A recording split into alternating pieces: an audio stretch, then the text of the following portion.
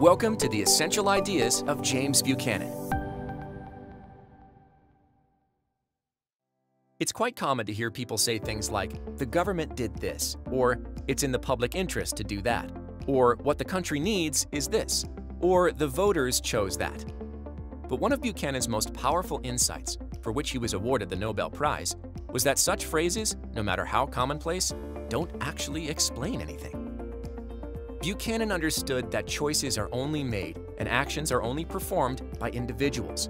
The country, or the voters, or the people, have no thoughts, or interests, or needs, or wants. Rather, only the individuals who live in the country do, and their interests are not identical.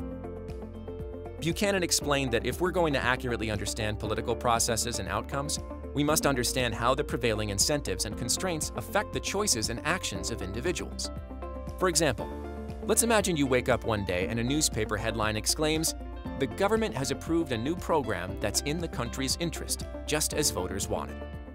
On the face of it, this headline tells us that voters collectively elected this government, which then, collectively, passed a new law that the country collectively wanted.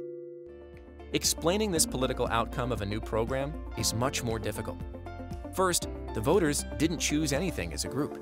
Each individual citizen, acting on his and her own incentives and self-interest, made a decision. The aggregate of all those individual citizens' decisions resulted in a party being elected to form government. Then, all of the individuals who work for government, again each also guided by his and her own self-interest and responding to his and her individual incentives, drafted legislation and regulations for the program for the politicians to consider.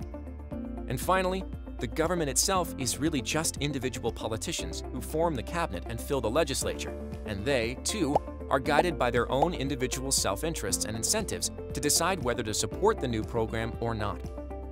So Buchanan's insight is that to truly understand this new program, we need to first understand what motivated the individual voters to vote a certain way, and what motivated the individual government workers to design the program the way they did, and what motivated the individual politicians to support the new program.